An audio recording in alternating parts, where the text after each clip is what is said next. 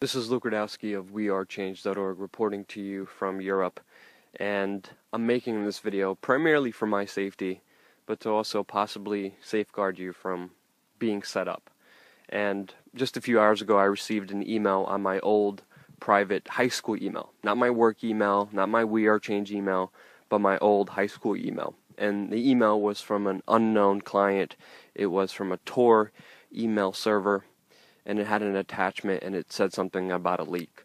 Now, automatically knowing this, I had to find a new laptop. I found another laptop that wasn't connected to me, and I looked into this email. The email specifically stated that this person that was sending me this email was a whistleblower, was a leaker, that actually attended the 2013 Bilderberg meeting, that he had raw JPEG pictures of everything that happened, of the attendees, and he wanted us to have the exclusive. He told us to download these pictures and to break the story to the world and show everybody what happened.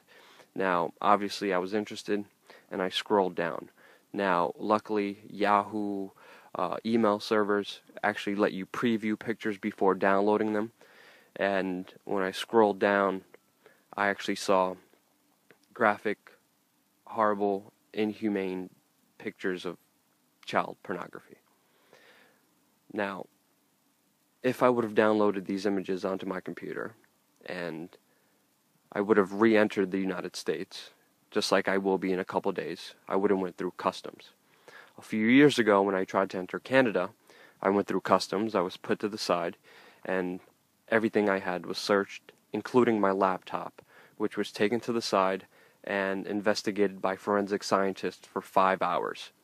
Now, if this would have happened this time, and I didn't know about the rules and laws, I would have been automatically charged with a felony.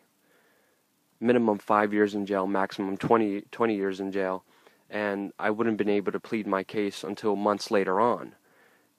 I would have been arrested, had to go to bail hearings, and then months after that, actually have a court hearing to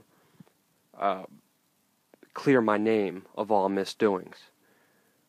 But this could have very easily taken away my work, my dignity, my freedom, my reputation, and destroyed my life. Very luckily that didn't happen, and I'm making this video to make sure it doesn't happen. But every year around June, right around the Bilderberg meeting, something happens. Last year, my friend Mike P. of We Are Change Milwaukee was interrogated by DHS about me. They were asking him questions about my whereabouts, what I was wearing. And then hours after that, me and my friend Tim Poole were pulled over by DHS at gunpoint and terrorized with by the Chicago PD. A couple years before that, I received death threats with personal information that nobody else would know. Even a couple years before that, my girlfriend started getting death threats. People started playing really dirty tricks. Now, my message to all the truth seekers and journalists and investigative reporters is, be smart, watch your back, but most importantly, never ever open an attachment that you don't recognize is from that you don't know. Follow me on twitter.com/LukeWeareChange or facebook.com/LukeWeareChange to see how this trip goes, and if something does happen, we'll make sure to post it on there. Thank you so much for your support.